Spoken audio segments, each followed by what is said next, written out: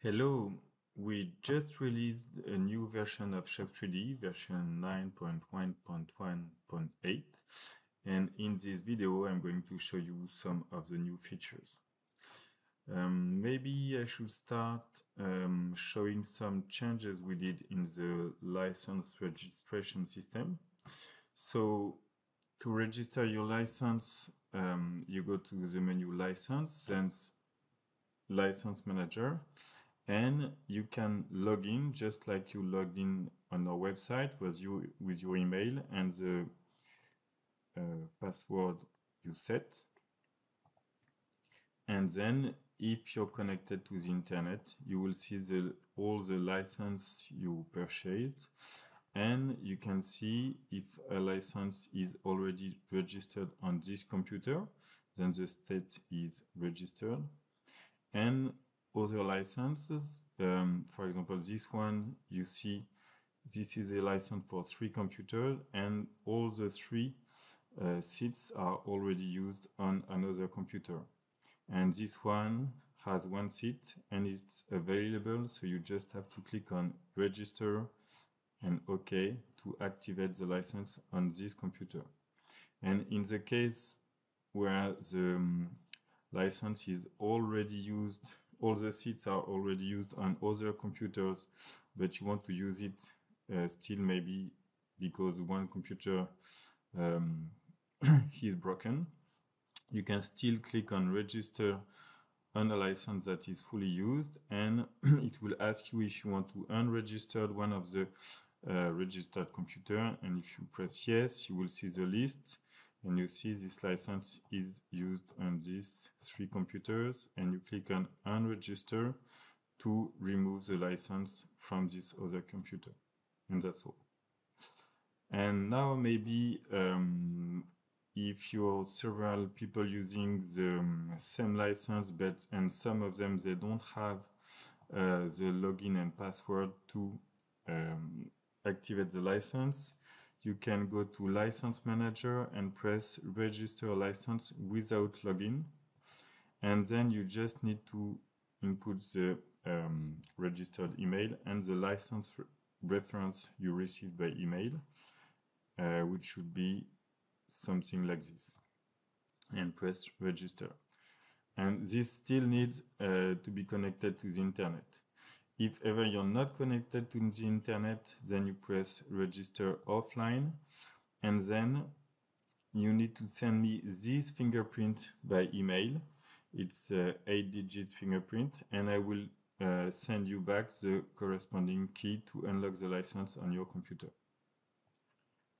Now let me show you some of the new design features. One of the new features is the possibility to add or remove some thickness all over a board. For example, in this windsurf wave board, if I want to remove, for example, let's go to centimeters and action, add remove thickness.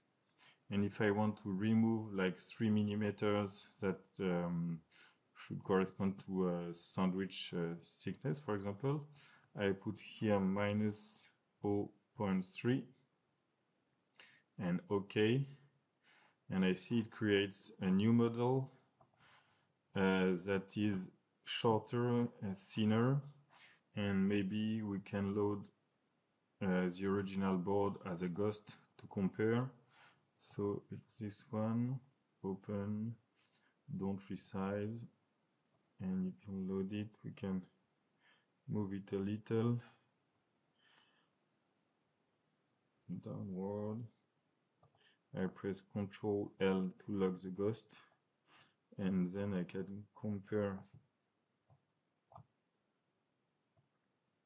the slices all over the board, and you see it works pretty well. That's the ghost, that's the new thinner board. So note that this function works well on simple design, but it does not work well when there are 3D layers.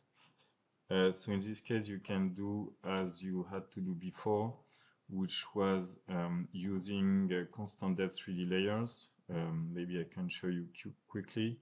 You do new 3D layer, constant depth, depth of 3 millimeters, and you create one that is same length as the board. So you can put it up longer and it will be all over, and I put the inner outline on the center, the outer outline larger than the board, and then when you scroll you see that you have this thickness removed all over, and then you can duplicate this for the bottom. Okay, and then you have the thickness removed all over the board, and it gives pretty much the same result as the previous function. Now another simple function we added that can be useful, for example, when you design foils, and sometimes some people I know design the foil upside down and change that for production. So now you just have to go to Action, Reverse Top Bottom, and then it flips the design. So it's simple and useful sometimes. And also we have also improved the mold function. So if you go to Action again, bottom mold or deck mold or mold flat bottom, now it creates a mold that is longer than the original design and with closed tips.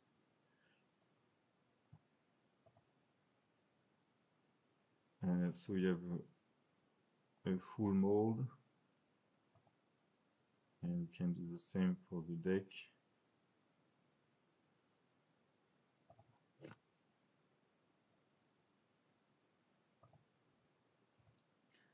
So it's better than it was before. For the foil design again, we have improved the NACA generator. So if you go to Slices, NACA Profile Generator, now you can define the thickness, camber, position of the max as a percentage of the chord or with absolute values, and you can also define the thickness of the trailing edge as a percentage or as a fixed value, like 1 millimeter here. For example, if you press OK, it creates the NACA profile using guidelines with the trailing edge of a fixed thickness. And also note that you can use this NACA generator window to import any profile from a DAT file, even if it's not a NACA profile, and then apply the trailing edge and tilt to this imported profile. To help in designing this kind of foil, we also added information in the tracing. So now you see you have the position if you're doing the tracing like this in the outline view, and you have the bottom and top stringer curves. You have the position at any x, like the y position at any x position, and also the percentage relatively to the overall width. And you have the same in the side view for any displayed curve.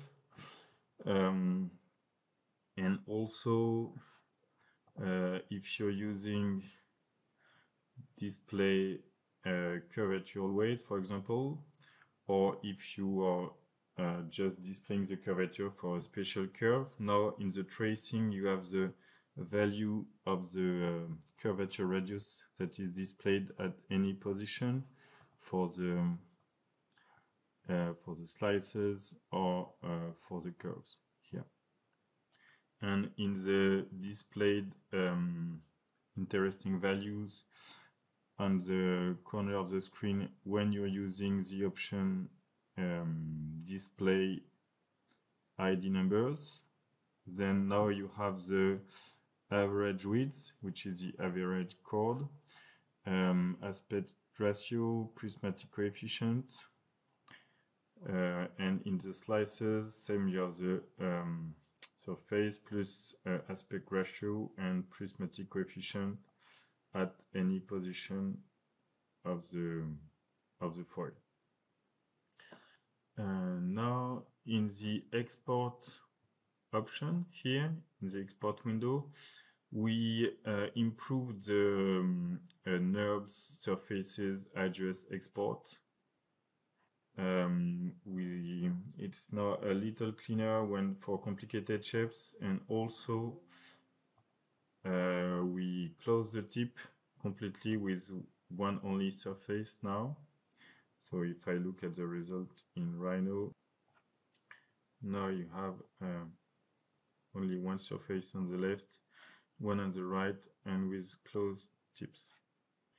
In the hollow wood plan, we also add several options. So first we added the tool diameters, which allows exporting the shapes with deduction of the tool radius. Also, we added the possibility to design rectangular holes in the bridge and stringers, or triangular holes. Maybe let me show you in a new file. Export, hollow wood, and so let's start with rectangular holes, and we can define the corner radius of the holes. So you see you have holes with round corners, and if you do it with triangular holes, it gives you something like this. And you see, if you zoom in, you'll see that you have a small notch at the corner of the tabs to have clean corner cuts. So, and also we have new options for the rail. You have plain rail, bead and co, 4 stripes, or regular. Maybe you can directly check in the tutorial where it is explained with sketches like regular, plain, bead and cove, and 4 stripes, and you have the drawing with the 4 stripes. So now let's finish with new options in the CNC mode. So if I go to CNC mode, now you have the possibility to do stringer roughing with smaller steps at the end, and set, for example, you do deck stringer roughing with steps of 2 millimeters, but you want to do the last steps very small, not to burn the wood, so you do 0.5 millimeters, and you can do like 3 passes at 0.5 millimeters.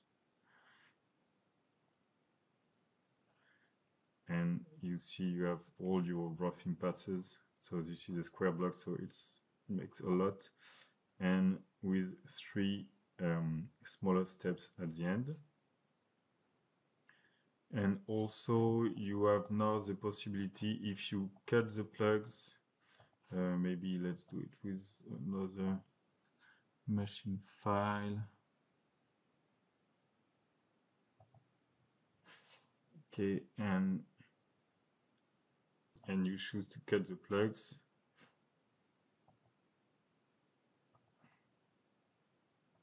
Now you can change the order of the cut of the plugs, moving the order up. For example, you can move this the foot strap plugs up or down to change the order. So that's all for this new update. Maybe for those who would like to try, we also have a beta version of a Shape3d Cloud, which will allow you to save your files on several computers at the same time and on our cloud, and be able to check your cloud on the internet with a 3D view.